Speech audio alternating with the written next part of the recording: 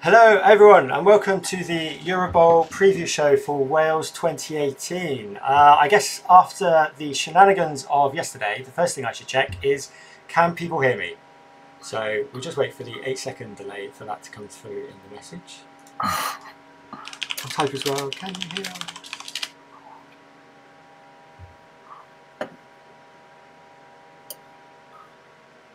Yes, excellent. It's working. Yay.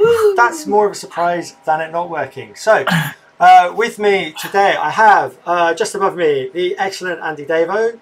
Now I need to work out. Yes, I got it right. To the side of me is the excellent Joemanji. Up there is the excellent DeeferDan. Hello.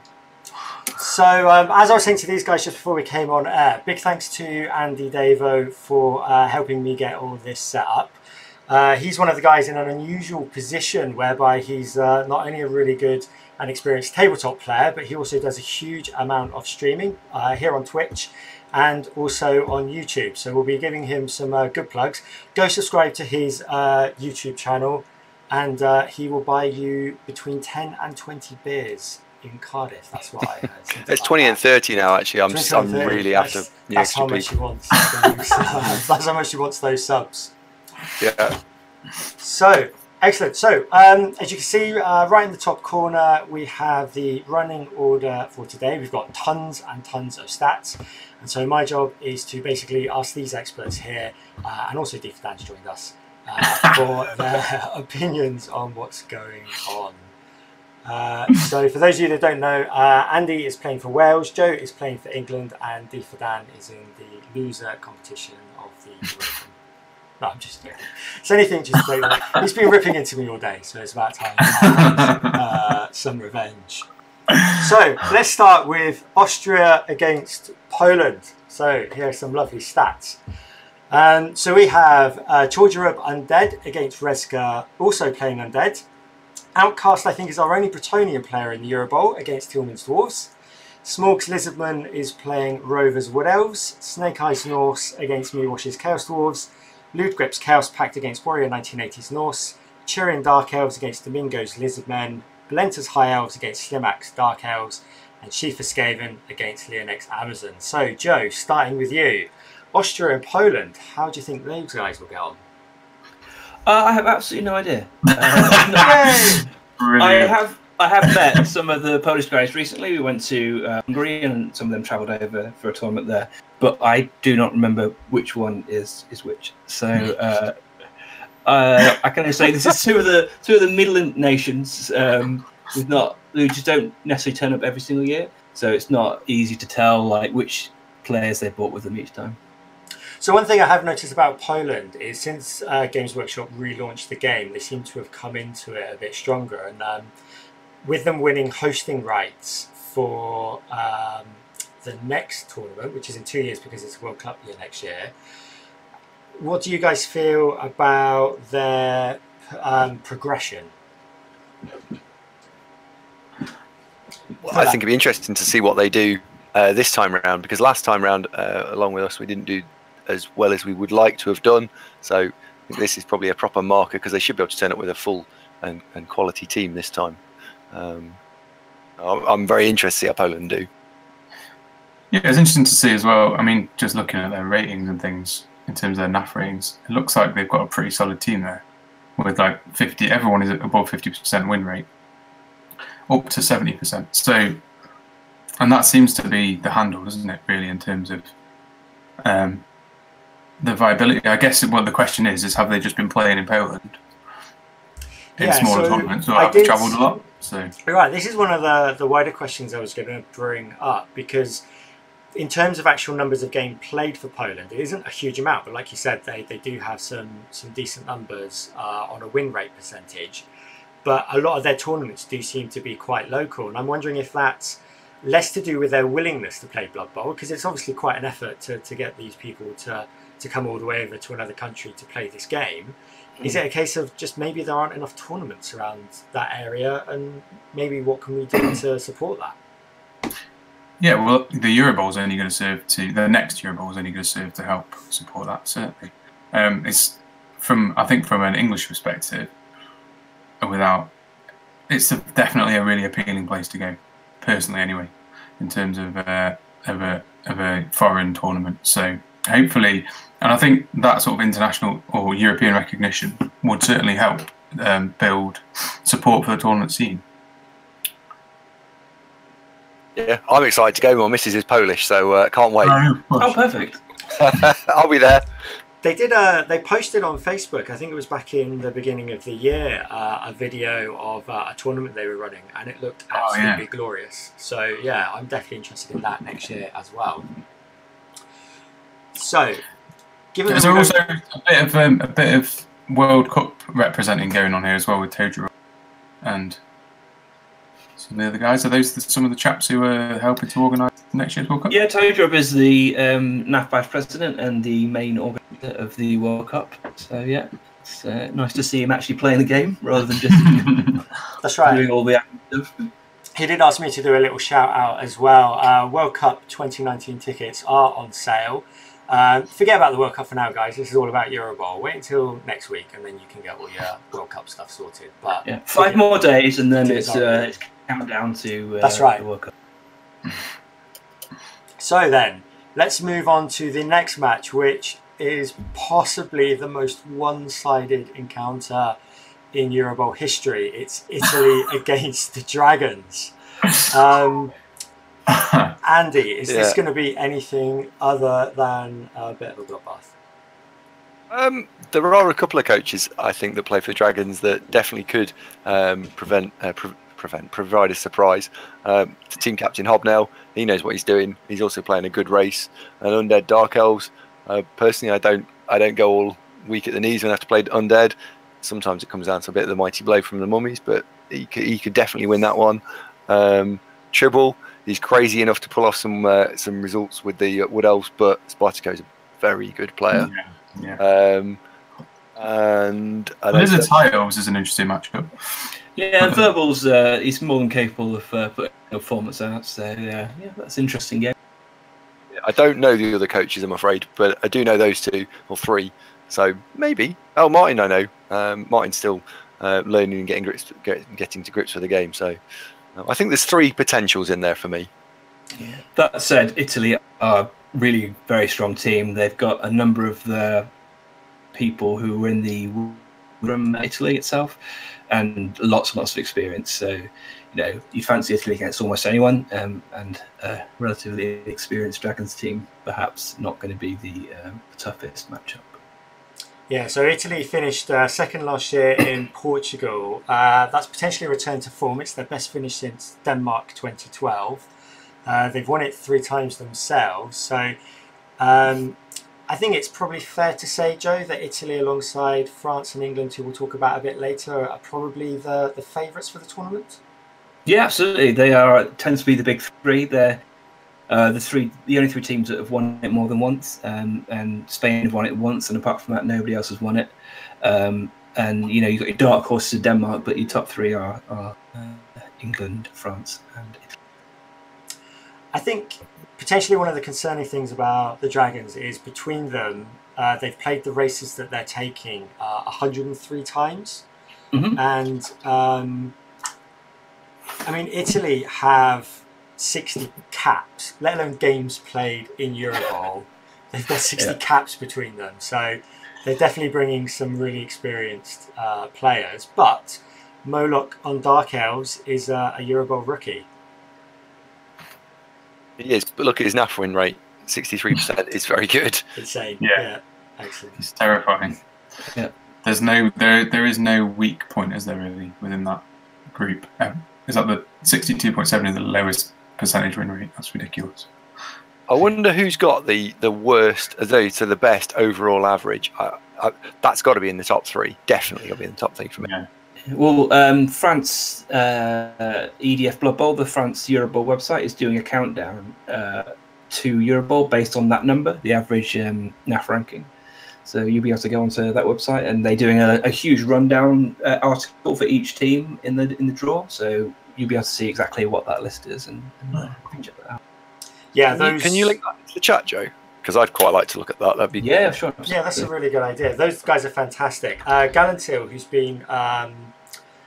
who's been writing those, is hopefully going to try and join us a bit later. He's getting home a little bit late from work. He's the French captain this year. And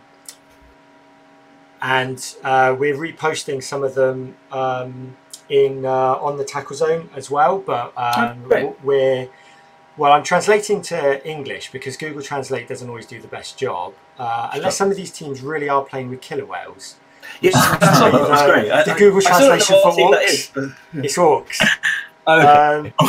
Yeah. Oh, okay. So I'm not quite sure what exactly is going on there. But, makes sense. But we're deliberately leaving it a few days behind. So if you want to see it first, they're really, really good. Especially now he's into the top 10. The breakdown is very detailed. He goes into individual players and especially how they might do against the French team.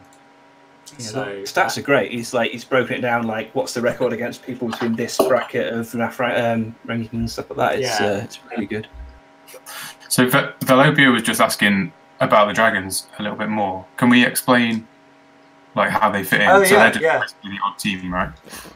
That's right. So the Dragons are a wildcard team. So in order to make sure that all the nations that want to participate are able to, rather than dropping one out if there's an odd number, we basically have a fill-in party team. So I was lucky enough to be on the party team for Belgium, which were called the Pirates, and then in Sweden they were the Vikings, and this year they're the Dragons. So they like to have a bit of a theme going on there. So they're not flat earthers.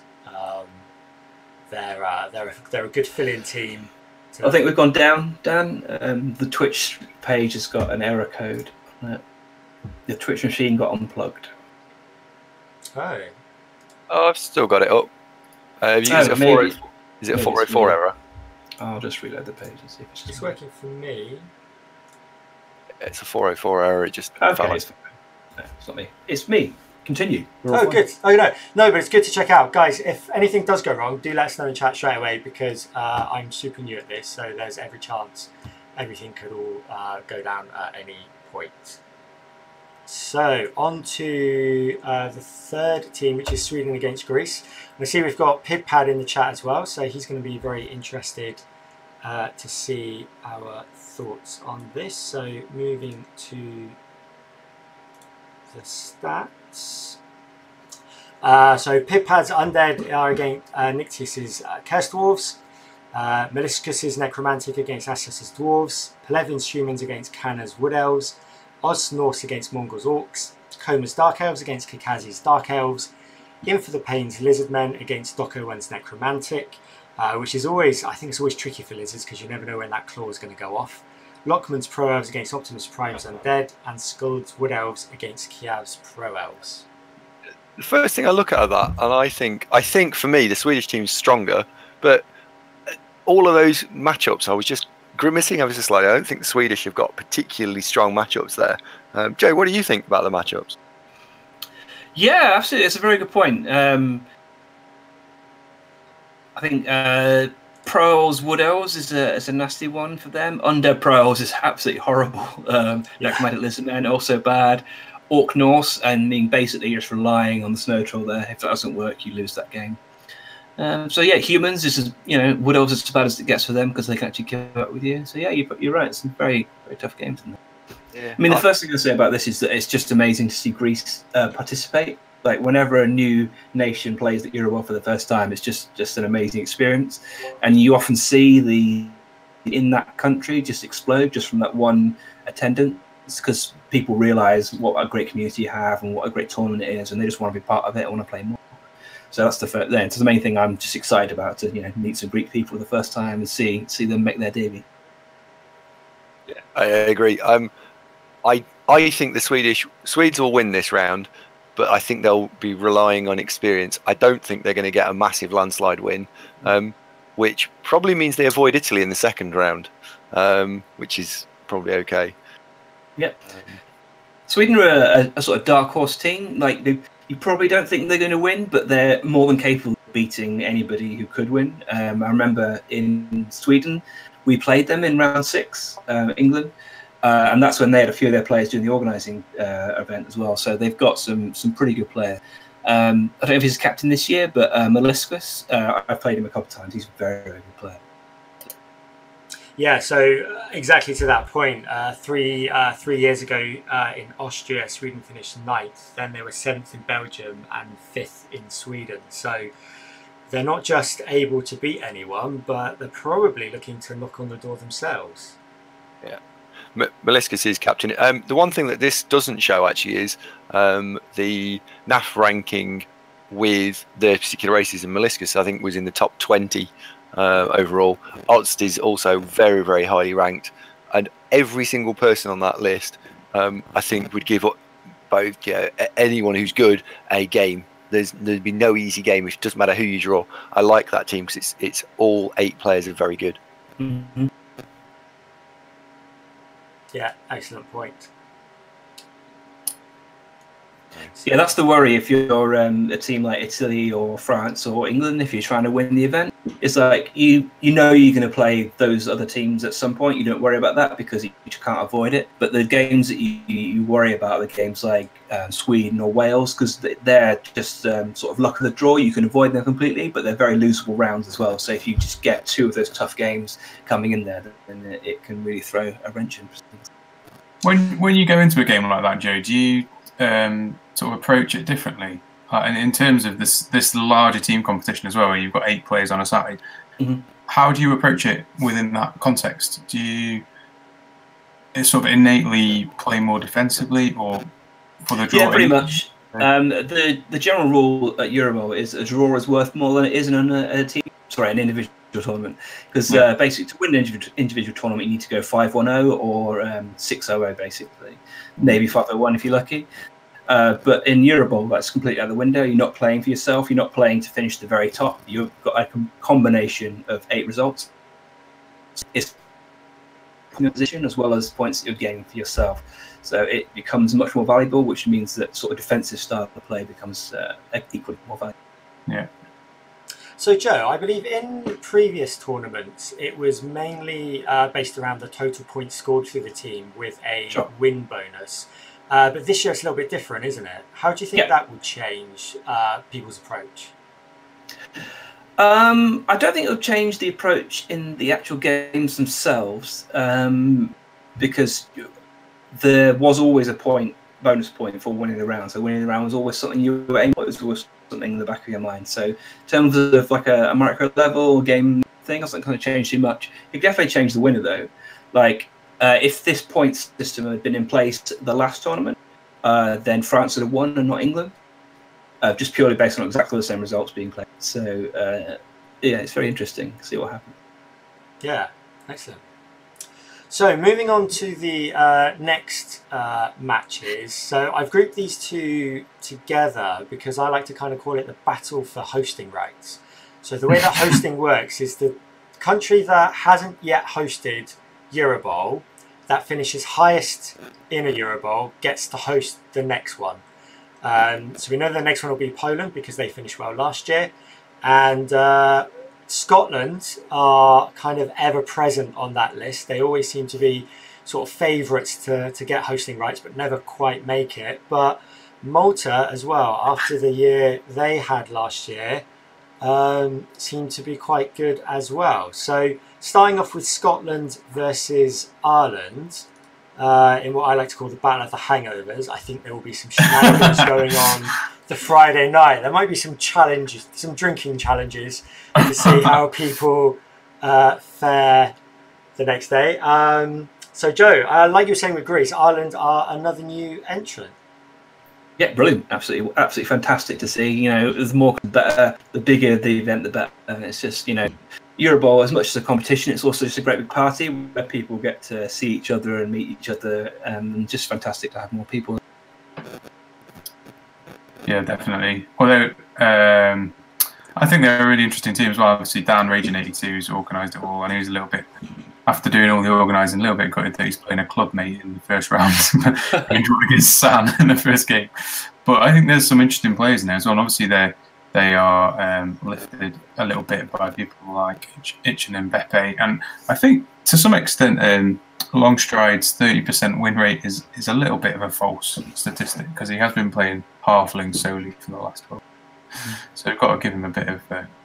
I think Ceramol is the dark horse on that team for me. Yeah. He's a Sinai player, BB2, and in mine and Dan's local league in London, the ECBBL. He is a very good player. So yeah, and he's got a very favourable matchup as well when I was listening in the first game. So I expect that one to go well for him. Still fancy the Scottish though for the first round there.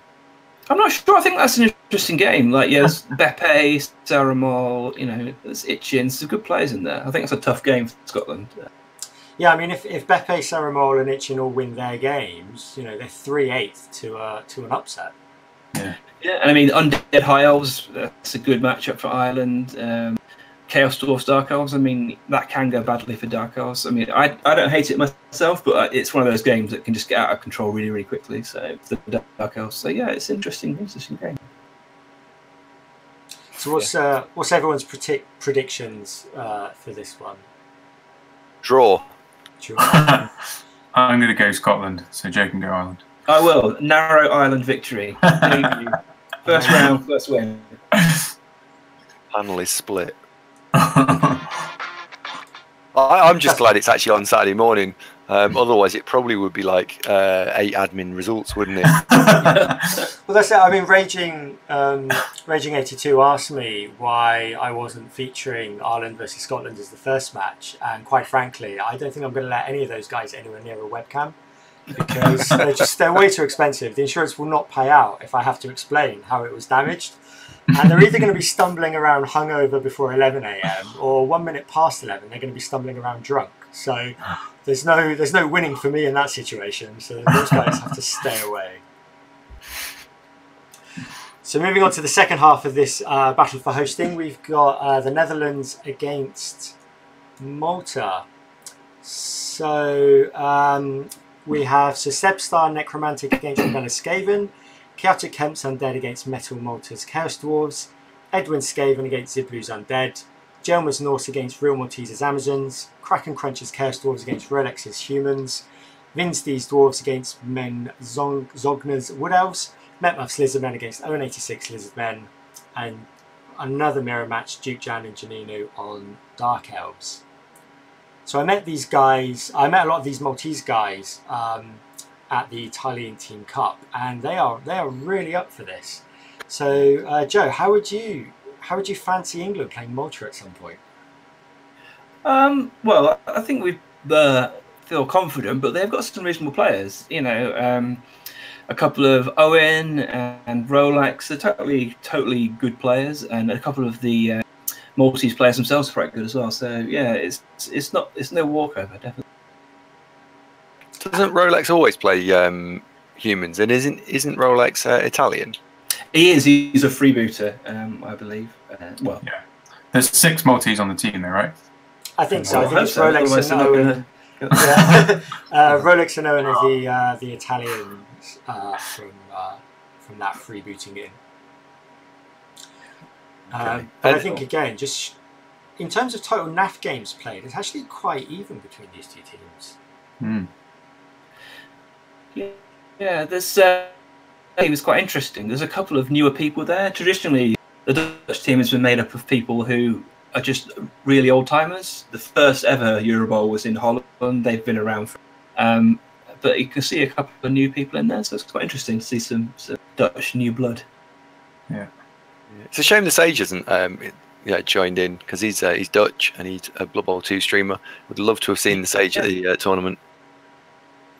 Absolutely, yeah. I definitely would have had him down for one of the webcam matches if he was able to make it, because I think it's like Joe, you're saying about the stats.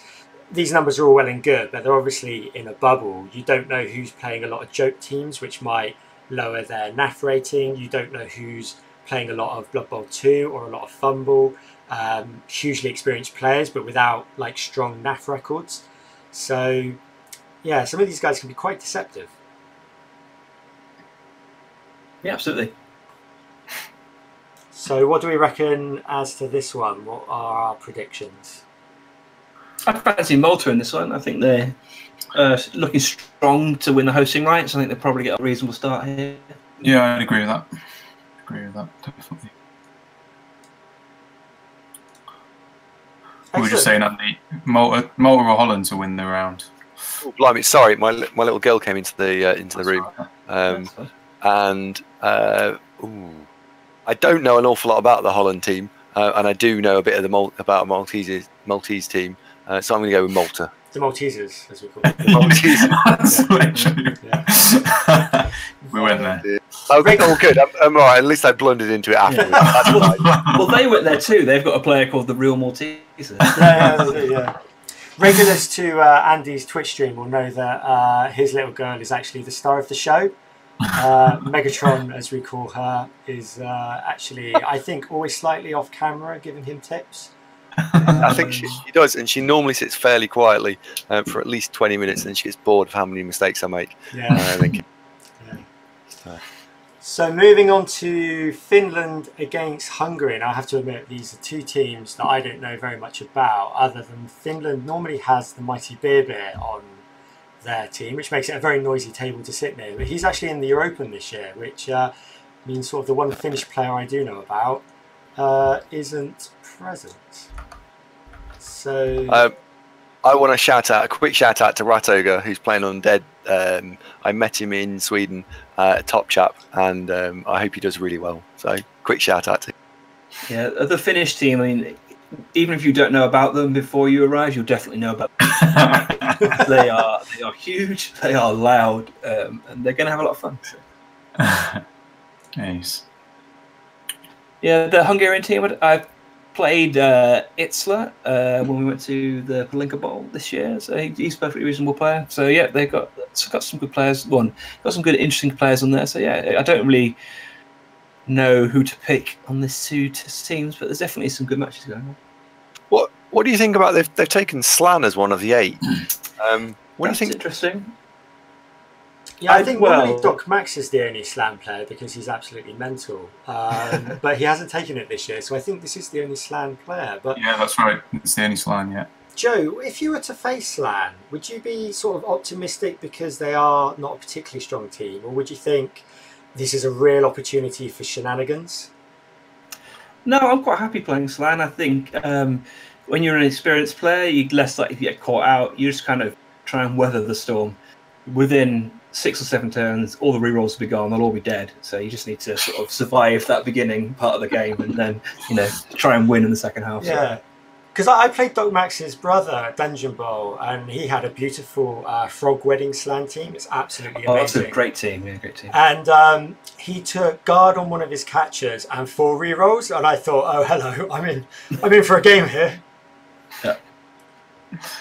But it should only get to the guard on the catches once, because after you punch it and preferably surf it. Yeah. It's a matchup though for Slan against Dwarves, right? Yeah, it only has to work once, and then that's pretty much game over. Dwarves haven't the capacity to turn it around. Yeah. I think your co-host J-Bone has got some stories about that particular game, Dwarves versus Slan, at this tournament as well. Well, what's hilarious is that it's almost always the Slan team that he commissioned. So he's literally the master of his own demise. Hoist by his own petard. That's it. That's it. I do like to think that player would not have taken Slan had it not been for his team. So he literally engineered his own downfall. So who's going to win? I go Hungary. That's my bet. Yeah. I'd lean towards Hungary. I played against them as the Pirates in Belgium, and they've definitely got some handy players. And Finland are unlikely to sleep at all on the Friday night. So probably not going to help their chances. It's only whether Finland's vocal play style will disrupt their opponent's ability to think, unsettle the Hungarians, and possibly 2 or 3 tables around them. For me, Finland is what makes Eurobowl. That's why it's such a great party atmosphere, because you've got all these guys coming down, and they've got some handy players. Yeah, they're lovely guys as well. Usually they bring a nice gift for people and stuff like that. It's a really nice time if you play Finland. So, good luck. I'm back in Finland. I've just gone through the racial matchups, and I think with the coaches and the racial matchups and the win rates, I think Finland actually will edge them. Yeah. I was just thinking the same thing, actually. I'd go Finland as well. Although I think the Slan will beat the Dwarfs. Yeah, imagine taking a nice solid Dwarfs here and thinking, right, I can just lock these games down. Yeah. Here we go. The last thing you want. So moving on to the next matchup, which is Germany against Belgium. Now this is a really interesting matchup for me because both of these are heavyweight teams without sort of being in the top three. Germany, I think, always don't do quite as well as you expect them to. Whilst Belgium seem to have one really good year, and then the next time they have a really bad year, and then they have a really good year again. So going through the individual matchups, we've got Sprinters Dark Elves against Carlos's Lizardmen, Planlos's Lizards against JJ Skaven. I think that's horrible for Lizards, that Skaven, just gut run of shenanigans. Rostasha and Hokdal's Chaos Pact against Flabbergasted Wood Elves, Arioso's Norse against Magic Tomes Necromantic, Aventus Dwarves against the Tice's Humans, Doc Max's Wood Elves against El Ombra's Dark Elves, Candlejack Undead against the Great MC High Elves, Miko's Necromantic against Quetzal's Undead. There are some heavyweight matchups in there. Yeah, is that the only pack team as well that we see with Rosden? I think so, yeah. I think so. It's an interesting pick. I always feel like they're always one skill short, so... Yeah, there's definitely some experienced players on both teams there, and a lot of people, they know each other quite well, because being Germany and Belgium very close, they sort of overlap some of the tournaments, so yeah. Be a cosy atmosphere, no doubt. Interesting to see that Mads, the Great MC, has got High Elves. He's one of Belgium's better players, so it's interesting that they've decided to give him one of the flyer races. Yeah, 68.3% win rate with his 30 games with High Elves. That's good for High Elves because they don't have kind packages in a lot of tournaments. Yeah, but if you look at the overall NAF stats, he's the only person over 60% in that team. Yeah. So I've no doubt that he's quite capable with them, but it's interesting that they didn't give the strong races. Which would suggest they think they can do reasonably well because they're giving the weaker coaches the better races to try and improve the team performance overall. So they're not hanging out to dry the weaker coach. Yeah, so it's definitely a good strategy. Yeah, I'm really looking forward to seeing how the Doc Max El Ombra match turns out. I think that's a good match. That's going to be very close. Wood Elves Dark Elves is a classic matchup as well. That's as bad as it gets for Wood Elves. They don't really have bad games because they're cheats, but evil, cheating, horrible Wood Elves. But yeah, Dark Elves is the one game that they get a run for them. So first of all, what do you think are predictions for this particular matchup? But then also afterwards, how do you think Germany and Belgium are going to do in the tournament as a whole? So I'll start with Dan.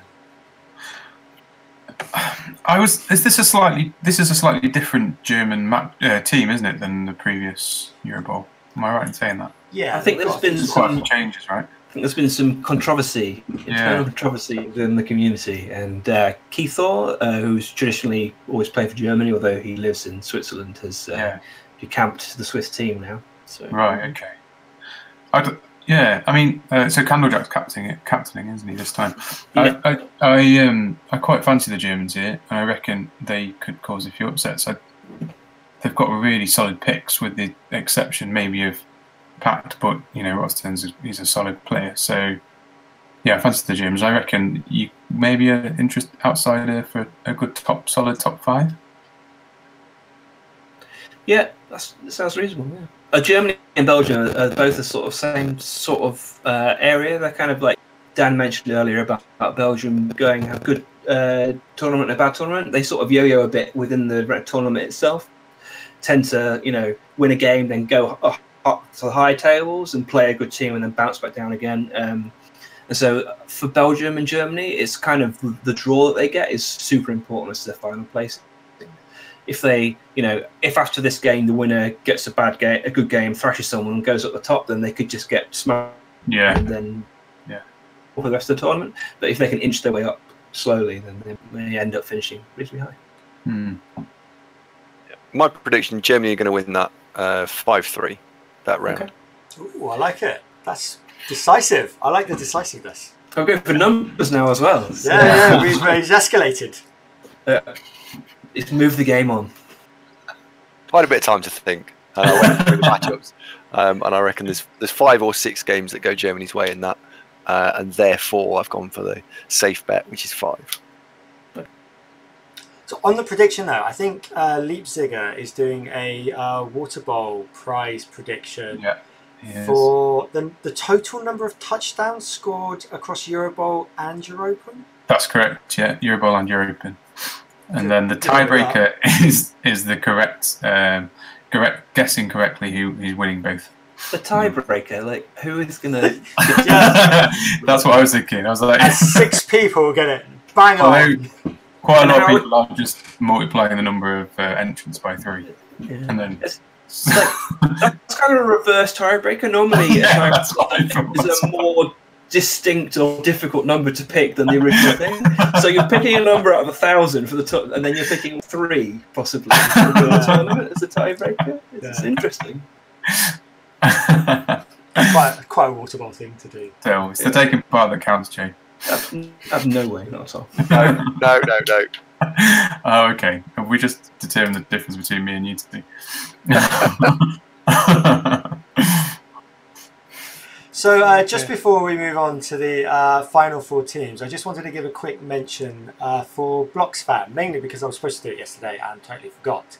So if any of you guys are planning to attend Eurobowl this weekend, please do consider helping out Bloxfam, which is the official NAF charity. The way that it works is it collects all of your old bits that you no longer want. So teams, board, like some people have like 30 Blood Bowl boards. You don't need 30 Blood Bowl boards. Bring some to Eurobowl and please hand it into a tournament organizer. And then what those guys do is they give it to other tournaments which hold raffles and auctions for charity. So the main one in the UK is Thrud Bowl, and they managed to raise over £5,000, mainly because they got people really drunk before they started bidding on stuff. But that's still, it's all good. It's all for charity, so it's fine. So if you are attending this weekend, please do bring along any spares you have, and then just hand them in to one of the tournament organisers. So then moving on to the final 4 matchups. So we have Portugal against Wales. So Andy, as a member of Team Wales, go for it. Okay. So we've got Asian guy playing Orcs versus Hat. The Necromantic. Yes. Asian guy has played. He's actually played a bit of Orcs before, so I'll be interested to see how he gets on with that. He normally can be quite. He should be solid. Fisher, it's S Fisher. I'm not sure why it's not showing Fisher there. I don't actually know what S Fisher's playing. Yeah, sorry, that's my fault because I used the VLOOKUP on S Fisher, and then the guys yesterday only put Fisher in, which is why it hasn't worked. So if you give me a second, he is playing Wood Elves. Lizardman?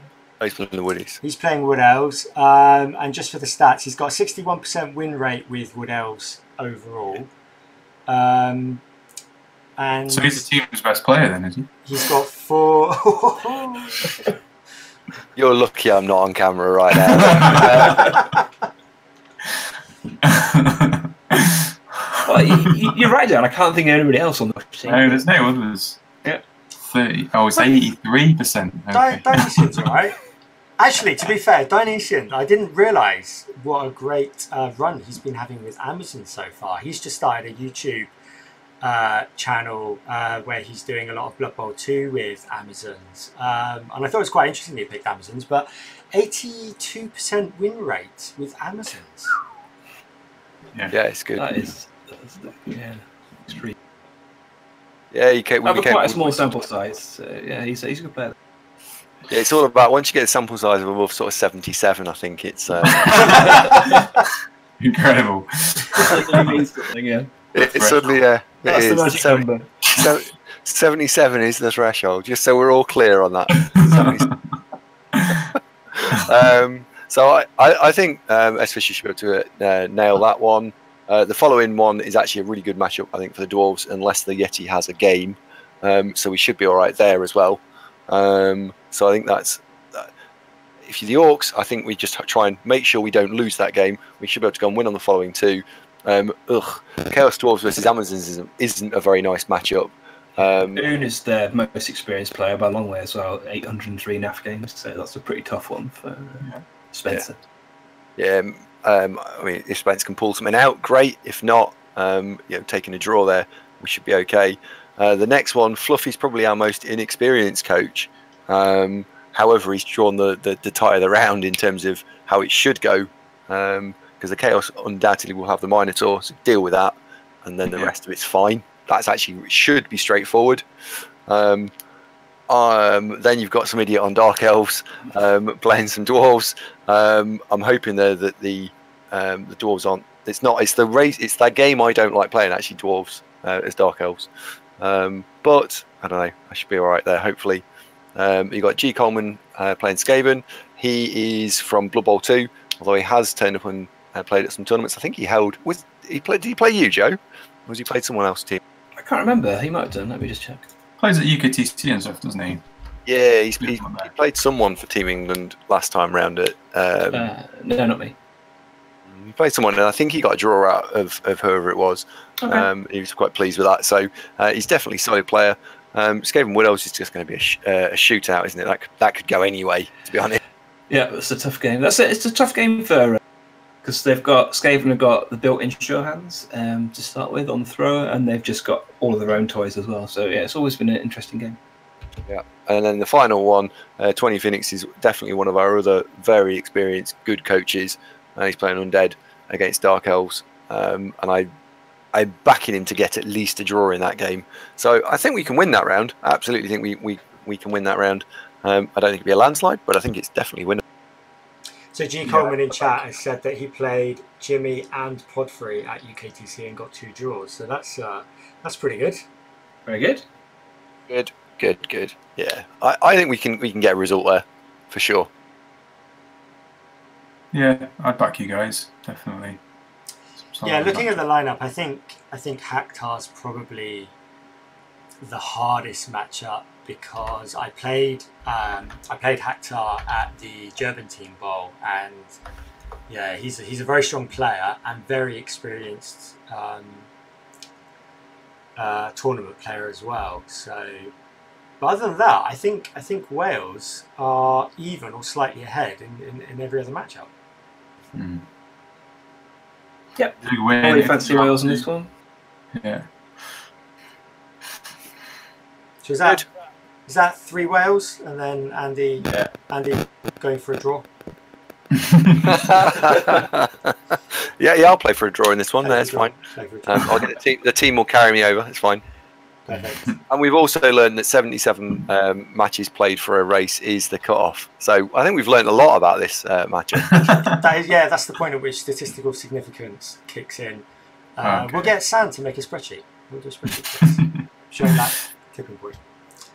So who have we got left? 3 games left. Switzerland against Spain. Now, Spain for me is also a funny one because they should be challenging every year based on the strength of their community and the players that they've got. But again, maybe a bit like Germany, they seem to fall a little bit short sometimes.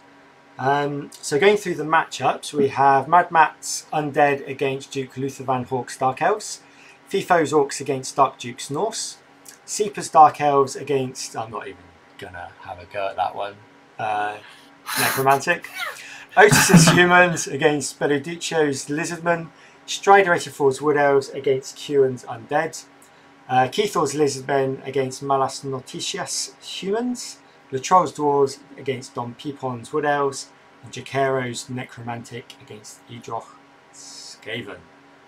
Tasty matchups in there. Joe, what do you think? Yeah, lots of interesting things about this. Switzerland and Spain are 2 of the strongest teams outside of the top 3 or 4.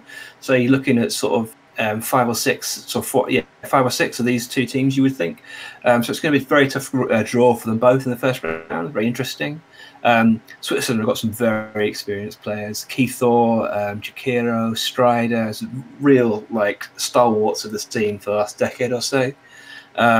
Spain are fascinating because I think they play more NAF games than any other country, even France. But somehow they don't seem to have the I don't know whether they don't care about Eurobowl or whether they have their internal politics going on, but they don't seem to approach it in the same way as sort of the Italians and the English. I'm not sure. Or maybe it's just been bad luck. I don't know. But yeah, we went to the Bally Cup this year in the Basque Country, which isn't Spain, but it's close to Spain, or maybe in Spain, depending on your politics.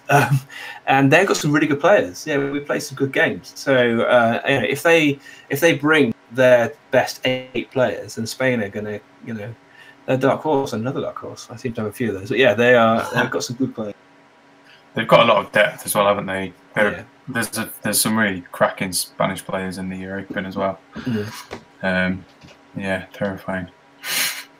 Worth looking at their win rate. Actually, I've just been scouting around the spreadsheet, and they are the red column where you've got the played and the actual rating.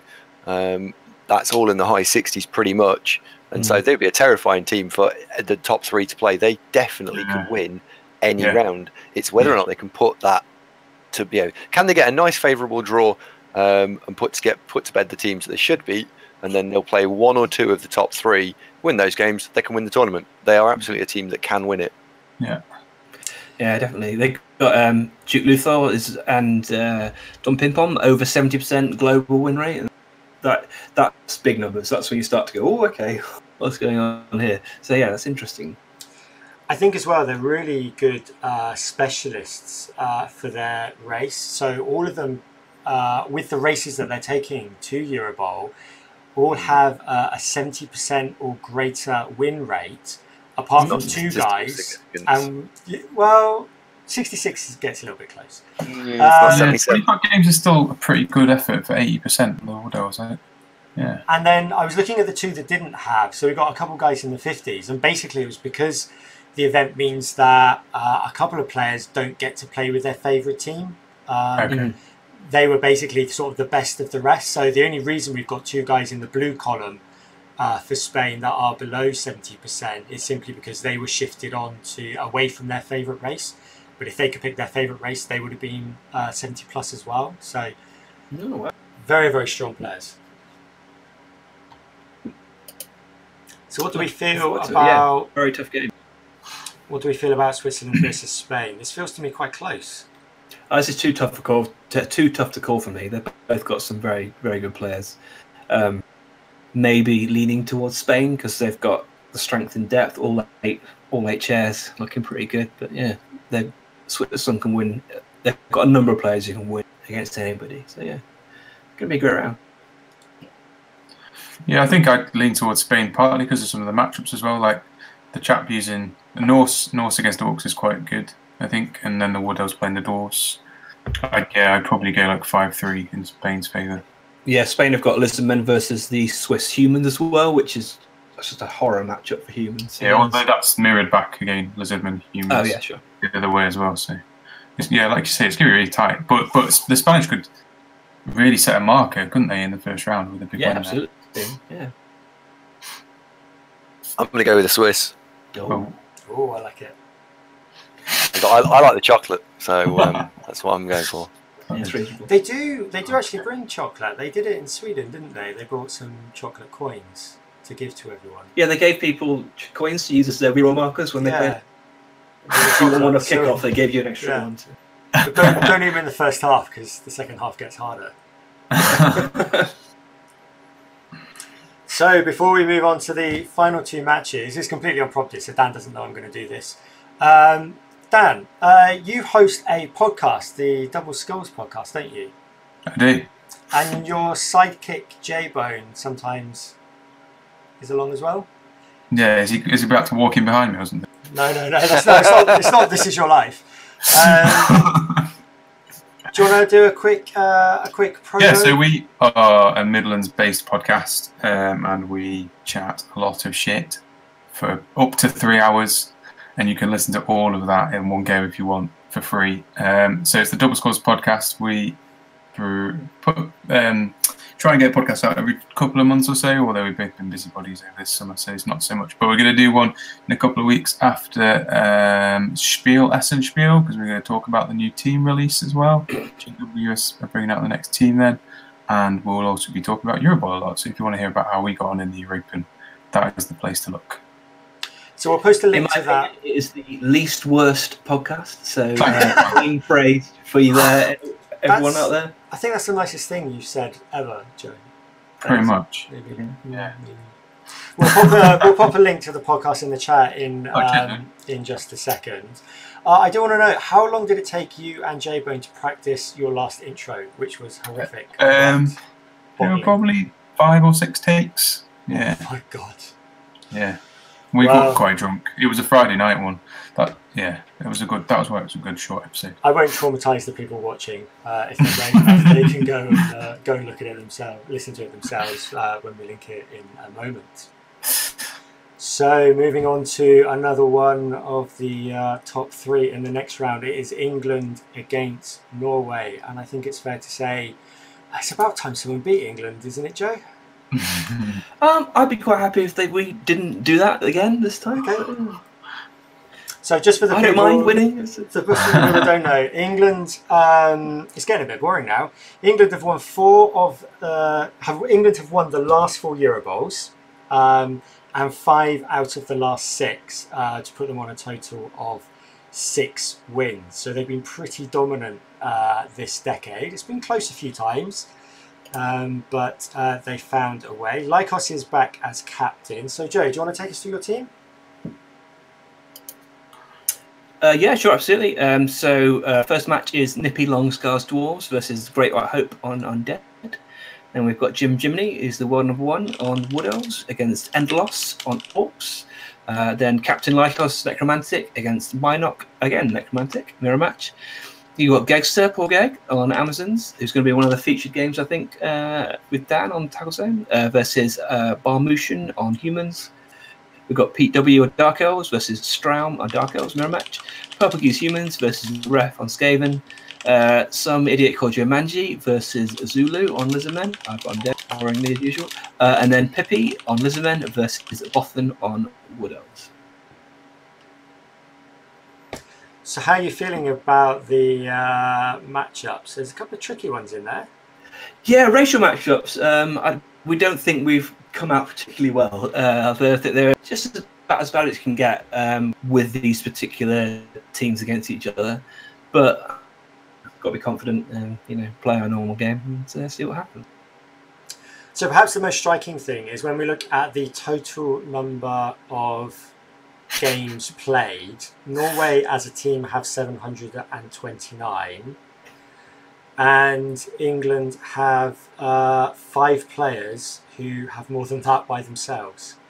Yeah, I was actually looking up a stat earlier, which I quite liked, was that England have got 5 players with 800 or more NAF games played, and the other 21 Eurobowl nations have only got 4 players between them that have played 800 or more games. Wow. So I think that goes to show some of the experience that the England team's got. I guess that's why we do all right, because we're all idiots who've got nothing better to do than play Blood Bowl. But yeah, there's a few of us that have played a bit too much. Yeah, that's an incredible statistic. I think I've played maybe 100 and something games, 120. And I feel like I've played a fair bit of tabletop. To take that and increase it by nearly a factor of 10 is just mind-blowing. Yeah, it's incredible, absolutely incredible. I do like some of the matchups there. Endelos, who's playing Orcs for Norway, normally plays Wood Elves, so he is playing the world number 1. But I think he should know all about Wood Elves, so I'm interested to see how that one plays out. Yeah, Endelos is a good player. I've played him. He's along with Straum, he's probably their 2 best in Norway. So yeah, it's that's a tough game for Jim. I know he doesn't like Orcs particularly either. So yeah, interesting one to watch out. Yeah, I think the Pete W Straumy game probably plays out as a draw unless weird things happen in the dice. Because if you're playing to not lose, you think both teams should be capable of scoring on turn 8. Yeah, that one's okay.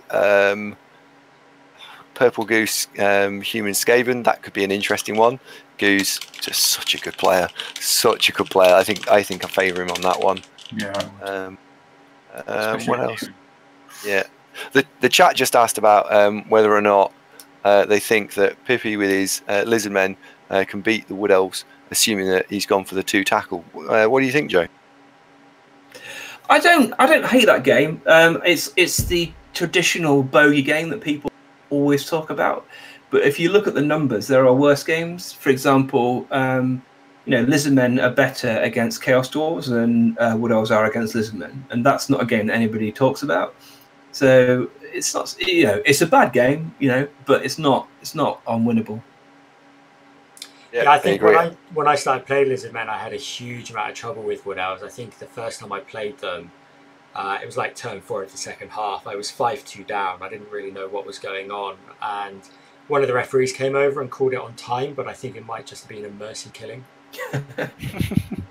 But then you play it more and more, you figure out some tactics because you have to play very differently against them, and actually it's not too bad if you know what you're doing and you've got some experience. There's some good counterplay options. Yeah, it's one of those games in Blood Bowl where you have to kind of learn it a bit. You have to learn the matchup. There are a lot of games that just sort of, you play themselves. You play your normal game the way you always play, regardless of the opposition. But there are certain particular matchups you just have to learn a specific different tactic for. And yeah, there's other ones. Zulu's in the chat, so Joe, your opponent is actually here now. Hi, Zulu. Do you want to give him a little? What do you think about that matchup? I don't like Lizardmen particularly with Undead. I think that's one of the ones I don't like very much. But I think at the last Eurobowl, I think I got over a hump a little bit with it and started to work out the strategy a bit more against good players with Lizardmen. So I'm going to put that into practice and see if it works. Good. And there's 2 other games I think I'm just talking about. Gegster's Amazons versus Bombution's Humans is the first one for me. Gegster is an absolutely phenomenal coach for that race. But Bombution definitely needs to not be underestimated. The last time I played him, he beat me. Okay. And if I was the Humans there, I think I quite like that because you're probably running a tackle. You've got just as much guard. You're armor 8 versus armor 7. I think Humans can do stuff in that matchup. Yeah, played well. Humans, the stronger. They've got as much guard. It's definitely an interesting game. But Paul is such a good player with Amazons. It's nonsense. Yeah. He's beaten Chaos Dwarves at Eurobowls with Amazons, so he's. Yeah, he's very good. And I think the only one game we haven't really talked about is Nippy's game against Great White Hope. Now, I had the pleasure of sitting next to Nippy earlier this year, I think it was, and I was the grumpiest git ever because it was so hot. We were in this room and it must have been 30 degrees, and I was just not a happy man. And looking back on the tournament, I respected how cool he was, just able to just be chilled. He must be such a nice person to have in the team to keep everyone calm and focused and not run away with themselves. He's such Mark a is one of the nicest men you're ever going to meet. It's a pleasure to play alongside. Yes. So yeah, he likes that game actually. Undead of the tier 1 teams, which is interesting because as the undead player, I quite fancy dwarves. So yeah, it's interesting that Mark has a different perspective on that. But yeah, looking forward to it. Yes, yeah, absolutely. So, but taking the right match overall, I think England are probably the favourites for that. As I think you're going to be favourites for most matchups. But it's a game, a matchup I think you guys are going to have to respect because otherwise Norway could steal.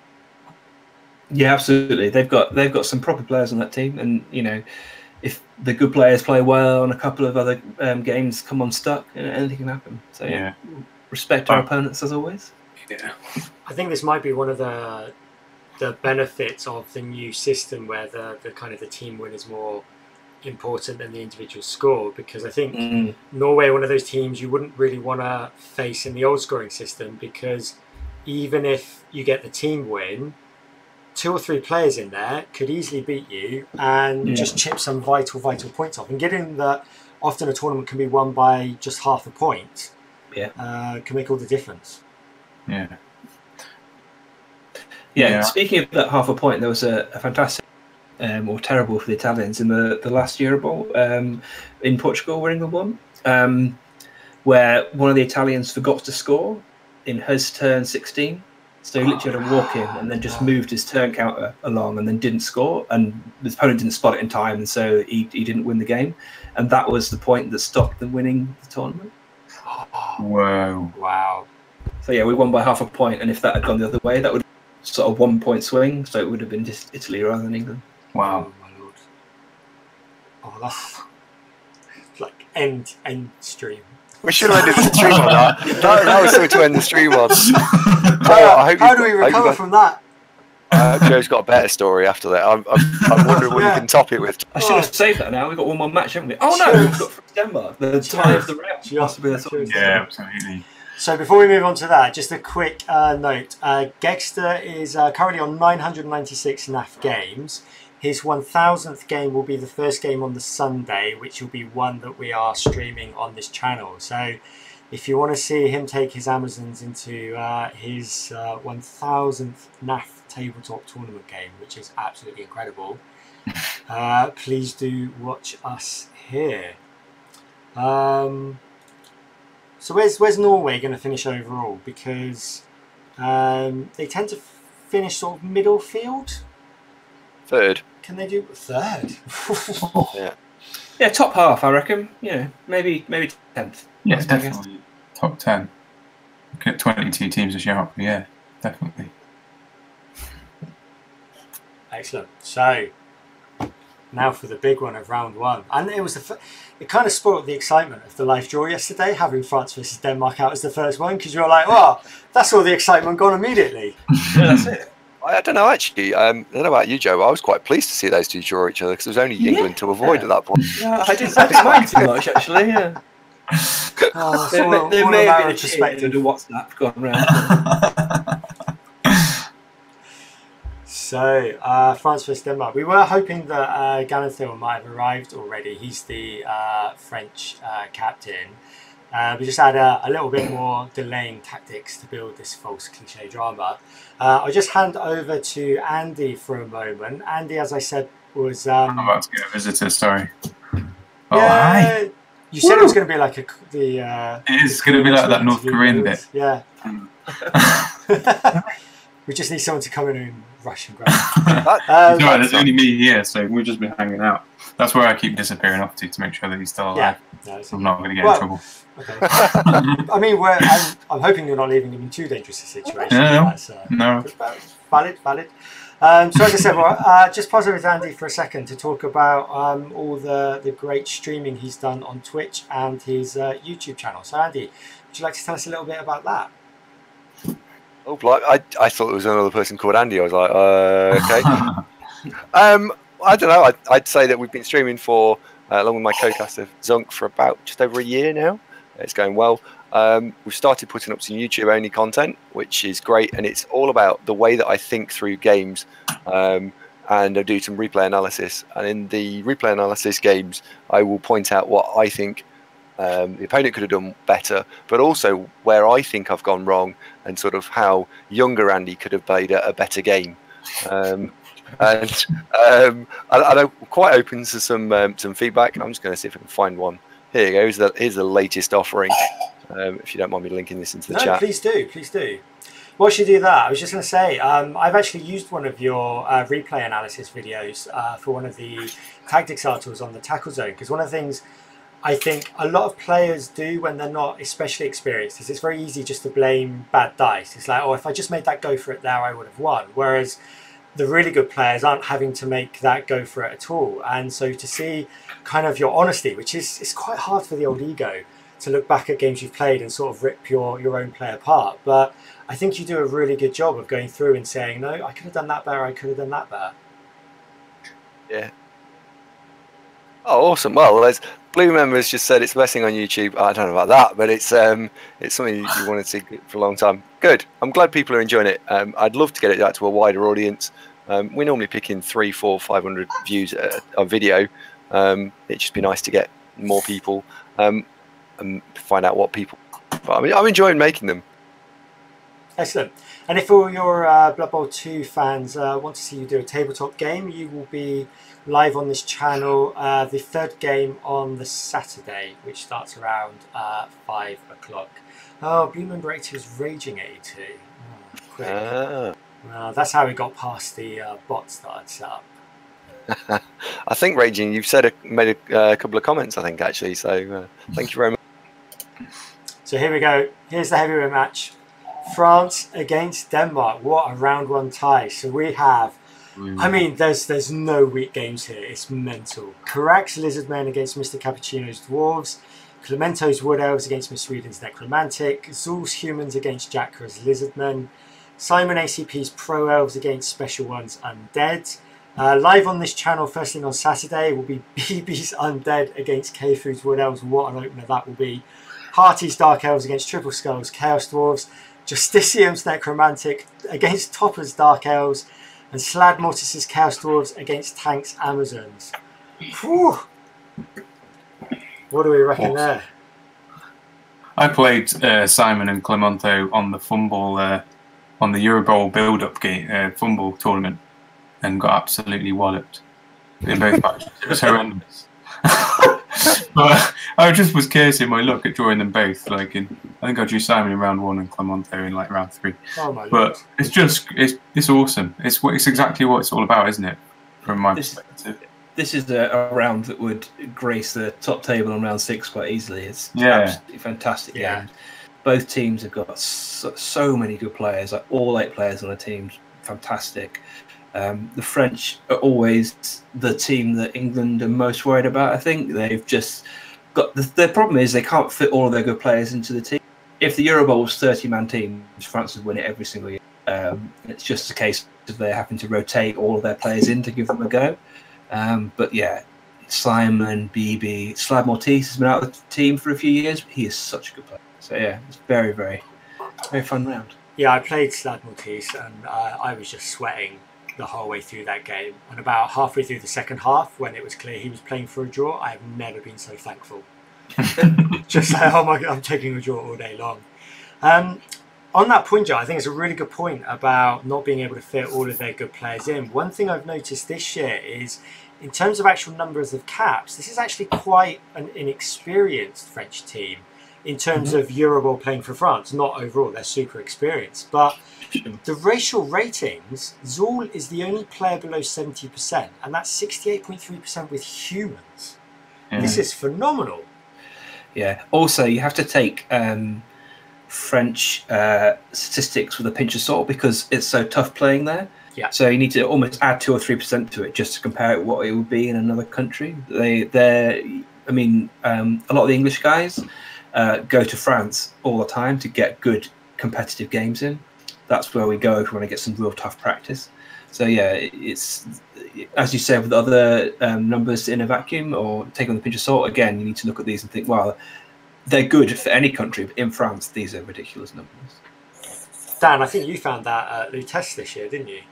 Yeah, it was fascinating. It was you hadn't got that natural submarining that you can do in a British tournament most of the time, where you'll play some better players and then you'll sort of settle in a position. Whereas, I think as we went into round 3 or 4 with the tackle zone, we were all sort of hitting really average numbers, but then still playing players with 200 plus ratings in the bottom half of the tournament. And this is like a 200-man tournament as well. So it was amazing, but it's such a beneficial experience for me personally because of that. In terms of exactly what Joe was just saying about playing 6 games where you actually really had to think in all 6 of them. Yeah, sadly Lutece is not on next year because it's a World Cup year, but I definitely advise anyone that can get to Lutece. It's a lovely part of the world and some really great players and really cheap beer as well, if that can swing it, and the food is fantastic. Sorry, Andy, I cut you off there. No, I was just hoping no, never mind. It's the mic's picking up. Emma's not very happy. Just making sure that it wasn't picking it up. Okay, good. So, I mean, I look at every single one of these games and I can't decide who's going to win it. Are there any? Did you guys see any that even sort of favour one side or the other? Well, there are a few racial matchups that favour somebody. Like Lizardmen versus Dwarves is pretty good in there. There's a Chaos both in favour of France. Oh well, for undead, I'll be the undead every day there, please. Yeah, but Simon has got his fruity 2 dirty player pro. Yeah, that was what I played against in the fumble matchup that we had. It's horrendous. Yeah. He's got like a 13-man roster with 2 dirty players. Grim. Simon has actually swung me to the world of fouling. I asked He's him taking you to the dark side, Dan, hasn't he? He has taken me to the dark side. I think in something like the 40 tournaments that I'd played in, up to that point, I'd fouled 3 times in total. One was a bit of a grumpy I was going to lose foul, and 2 of them were against Roxana on the floor. So I think anyone would take that. Yeah. And then I spoke to Simon and Simon, and he said, "Yeah, take this Norse team, no blitzers, 1 oof because it has wrestle to get the guy on the ground, and then just foul your way through the game." I'm now sitting on a 72% win rate with Norse. It's got to be broken if I can do that. Yeah, it's horrible. I just it goes against all of my natural instincts. I just can't. I don't think I can play it properly. I think I just play a bad roster and just not dare foul. But if you can embrace it, then it seems to work. Yeah, I think in the first one I went like halfway. This was at Lutece, and he absolutely shouted me out on it. Just like, no, don't go halfway. Yeah. He's like, why are you doing this? And then he captained our team for the Dorbali Cup, and he was playing a Bretonian team with Griff, and he was watching my game more than he was watching his own game because he was so keen on these fouls going well. And game 1 I didn't sit next to him, and games 2 through 6 he made me sit next to him so he could watch the game. And then when England were playing Sweden in the Football World Cup, he said that I should go and watch that and that he would play it for me. So he was really keen to take on that team. Yeah. Speaking of wanting to watch games, I almost don't want to play my first game. I just want to watch this. Come and watch these, yeah. Spectating Blood Bowl is almost more fun than playing it sometimes because you don't get the angst of all the dice rolls possibly failing. But getting to just walk up and down this line of games for a couple of hours would be just delightful. It's great that Food has drawn BB in the first round. What an amazing first stream for you. Yeah. 2 absolutely lovely guys as well. Thomas is a wonderful man. He played with us once. We were only 5 English guys, so he joined the English for a team in Toulouse. So he was a very welcome addition. And he was at the UKTC with us, wasn't he, for the Beardman incident? He was. The infamous Beardman. I'll tell you some of these stories over the weekend, guys. They go on far too long for now. So here's the tricky part, guys. Who? Oh man! Who's gonna win this? Can I go first? Yeah. Raw. Hey! I'd love a draw all day long. Yeah. Now we have Megatron on camera. I am going to go with a France win 5-3. Ooh. I think, but probably a draw. I wanted to say draw really. I was just trying to be less of a fence-sitting. Yeah. If it's not a draw, because otherwise we're all going to pick draw because we can't pick. You've got to back the French, haven't you? Yeah, it's the French. Thoughts, Joe? Yeah, if you had to pick someone, you'd pick the French, just because they're relentless strength and depth.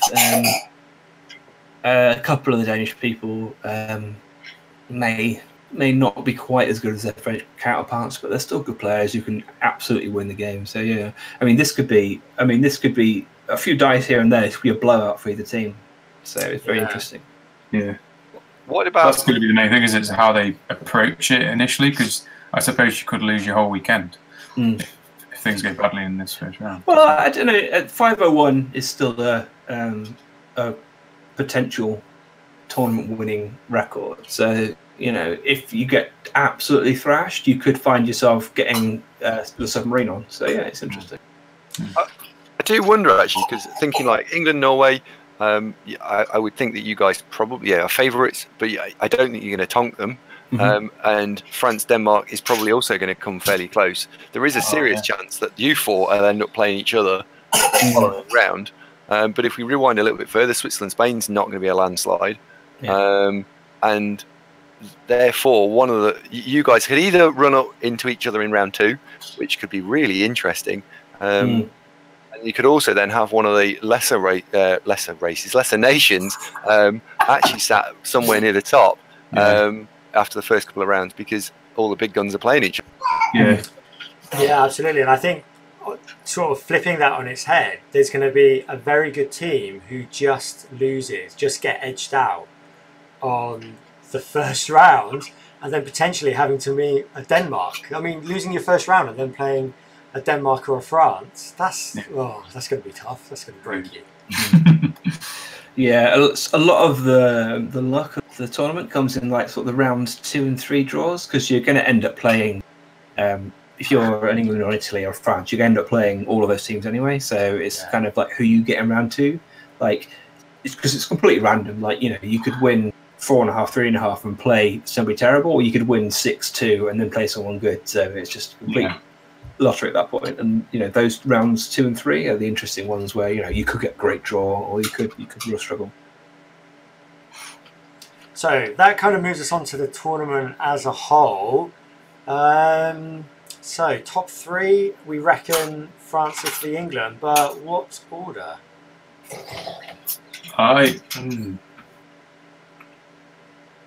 So Joe, as my tiebreaker, I had gone for Team England. You've got England as your Eurobowl touchdown tiebreaker.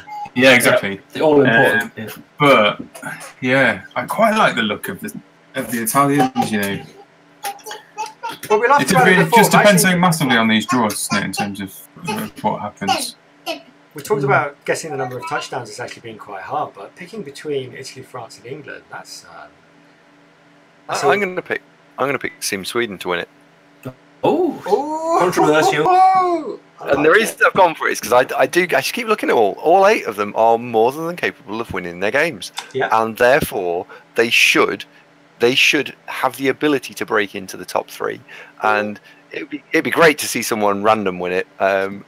Sorry, Joe, but it would be someone. It would be good to see a different team win it. If someone else is going to win it, I'd much rather it be Sweden. Some rivalry, some old rivalries kicking in there. Ooh. Yeah, do a Leicester. Yeah, it's like Leicester win. Yeah, we're all fine if Leicester City win the Premier League. As long as it's not.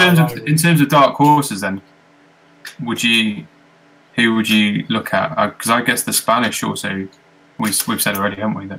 Yeah, I think we got to keep an eye on the Spanish. I'm not familiar with all their players, but if they've decided to have a crack at it this year, then there could be real challenges.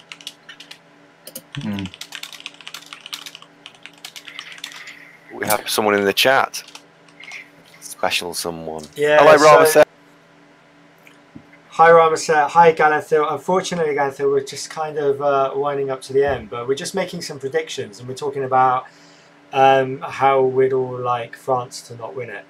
No, we won't really. We think France. We think you've picked one hell of a French team this year. I mean, it's hard not to pick one hell of a French team, to be honest, because you have so many players. I think, Joe, you said to me once that France probably have the best 8 coming into a lot of Eurobowls, and then if you picked French players 9 to 16, they'd probably be the second best team. Yeah, absolutely. Yeah, you say that, and it's not an exaggeration. Yeah. There's so many good players. So dark horses. I'm gonna go for Malta over Scotland for the hosting rights. I think they can have a good one. Well, that'd be great. But personally, I prefer that because I've been to I haven't been to Malta, so Scotland. It's not gonna be like Ouija Bowl. But yeah, because I was talking to the Maltese guys, and they said they were talking to their sports minister, who's gonna help them out to host Eurobowl if they win hosting rights. So might be a nice cheap travel to. Out to Maybe we Malta. can get onto Nicola Sturgeon or whatever and help with the Scottish bid. Yeah, maybe.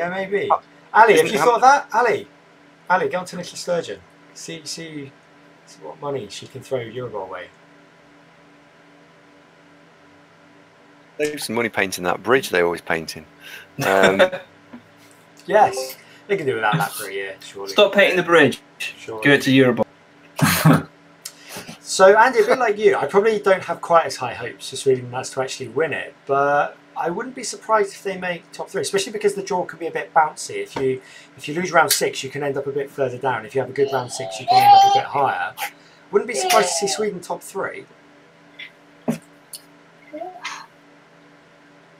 Everyone's nodding silently. I was hoping that was a little bit more controversial than that. I reckon I'd like to see top 3: Spain, Norway, and Sweden. I think you're talking jive. I think it's going to be. I think Andy's going to be England, Italy, France.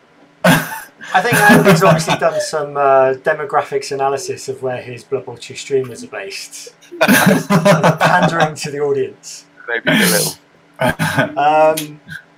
Poland. So we know the Polish in other Games Workshop games, such as 40k and Age of Sigmar. They're very, very passionate, very, very strong players. Since the re-release of Blood Bowl 2016, they've come on strong as well. I wouldn't be surprised if they finish top 5 either. Okay. And in terms of the Zulu just mentioned that Hungary are going to be going for hosting rights as well. Okay. So, oh, right. Excellent. That's Brilliant. brilliant. So it's a 3-way fight. Good. So That's good. Yeah. Does that make it 3 ways or 4 ways? It's 4. So Ireland, Scotland, Malta, Hungary. Ireland aren't going to. Don't know if Ireland I don't think Ireland can they? Irish enough. Too much drinking. Well, no, they're technically in the hunt, is all I meant. They are in the hunt. They're going to win it. I think technically, under FIFA parentage rules, they do have 6 Irishmen. Yeah, that's a problem. Do they qualify? Technically. Yeah. I think they just about get that. Maybe. Would Norway qualify for hosting rights, or are they not trying to host it? I don't think they want to because of how expensive it is over there. I think they're not going to put themselves forward. I went last year and I'm still paying the loan off.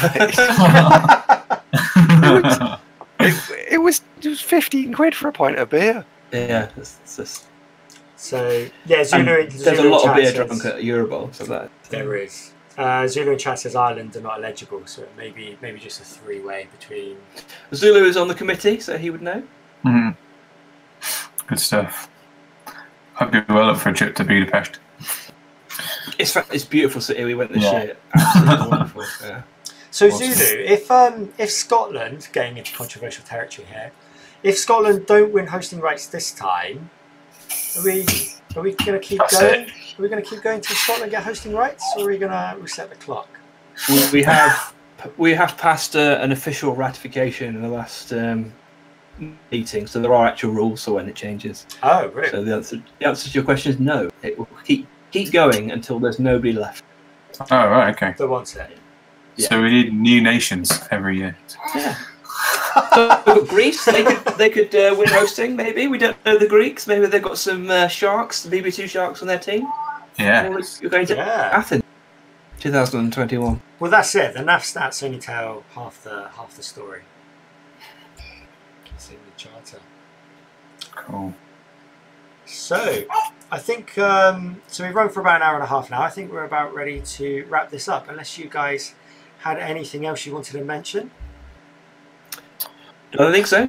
Good job, Dan. Thank you for hosting us. Yeah. Thank you guys for coming along. And once again, big thanks to AndyDavo for making this all possible, for his technical assistance. It's really appreciated. So, just to wrap up there, guys, the next time you'll see the stream will be Saturday morning. So tomorrow I'll be heading up to Cardiff to help the guys out on the Friday, get all the webcams sorted. And then if you're joining us in Eurobowl. The venue is open Friday evening, but I think there's also some plans to head out on the town, pretty much wherever it might be loudest. Obviously, we'll have all the European guys joining us as well, so that's just shy of 400 people in total, I think, descending on Cardiff this weekend. And then the Saturday morning, we'll start about an hour before the first games kick off with a preview show. Unfortunately, Loinster won't be able to join us, so I'll rope some other poor mug in to sit alongside me and talk rubbish for an hour whilst we get the game sorted. I can help you with that. I know someone who'll be there who can talk rubbish with you, so that's fine. Oh yeah, I mean, they're Blood Bowlers. We're not going to be short people who can speak rubbish. It's whether they can speak. Speaking after the Friday night is what I'm more worried about than the rubbish side of it. And then we're straight into our first game, which will be K-Food against BB. What an opener! That is unbelievable. What a game! And then we'll have a short break for lunch, and then in the afternoon we'll have Simon ACP from the French team. So if they win, they could be up against potentially England or Italy or some other strong team. And then we've got AndyDavo just above me, who will be representing Wales in the Saturday evening game. We have Gexter for England Sunday morning, and then 2 more games on Sunday before the closing ceremony. We'll also have some assistance from the Rebel and also Stolen XP, who will be handing over to in the evening. Thanks very much for coming along, guys. You can catch the coverage on Twitter at the Tackle Zone BB. But for now, goodbye, everyone. Thanks for hosting this. Nice one. Cheers, Dan. Bye. Bye.